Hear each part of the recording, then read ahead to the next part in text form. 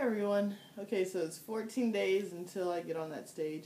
2 weeks exactly from today, and that means that by this time, or by about this time, maybe a little later in those 2 weeks, I will be finished with the first competition. Um, Today was a pretty good day. Not well, no, I think it was pretty bad.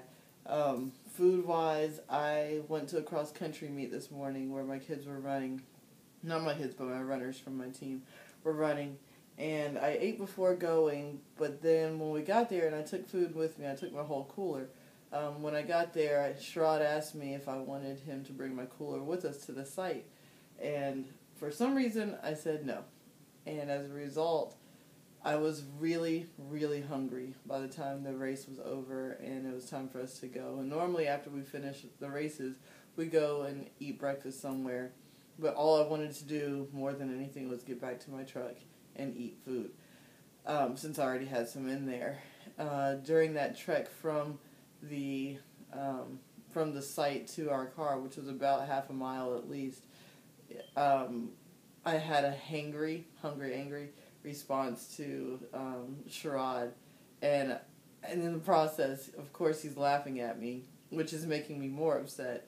But after I sat and ate and everything, I realized what it was, that whole hangry thing, and apologized. But yeah, that's real. And Sherrod said that he didn't realize how serious it was until this competition stuff came about, and he realizes how much food can affect a mood. So that wasn't too good. But then after eating and everything, I felt a little bbit better, but I was still just really hungry because just the amount of food that I was eating. I should have eaten more than egg whites as my protein, but I thought 3¼ ounces would be enough. It wasn't. Later on, after the meet and everything, and after eating, well, I didn't eat at Panera. Everyone else did. I just had some coffee. But I got home and immediately took a nap. And normally my naps only last about 30 minutes. This one lasted from about 12:10 until about 2:10. So a good 2-hour nap, which is something that I'm just not used to. So I woke up kind of groggy and a little bit out of it and very, very hungry. So I immediately went to the kitchen, got another meal, and it was good to go there, watch movies with the boys and all that stuff.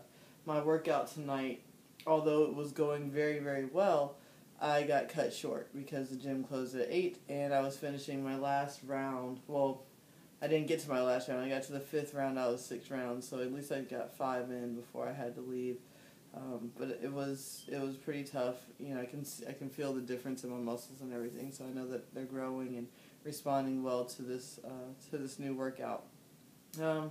After this, though, or after that, I went to the store, got my meal prep stuff, sat in a pizza restaurant waiting for the pizza to feed to my kids and Sherrod, and it was tough sitting in there smelling all that wonderful pizza, knowing that I'm not going to get to eat any of it.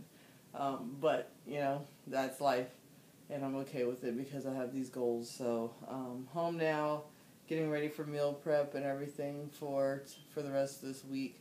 And or at least for tomorrow. We'll see if my meals change or not based on what my coach says. So far, it was a so-so day. Not the best, not the worst, but got through it. Ready to eat and then go to sleep. So hopefully I can get in bed by 10:30 at the latest. We'll see. But that's all from me. 14 days, I can make it. I know I can. Just have to stay the course. So that's it for me. Have a good one.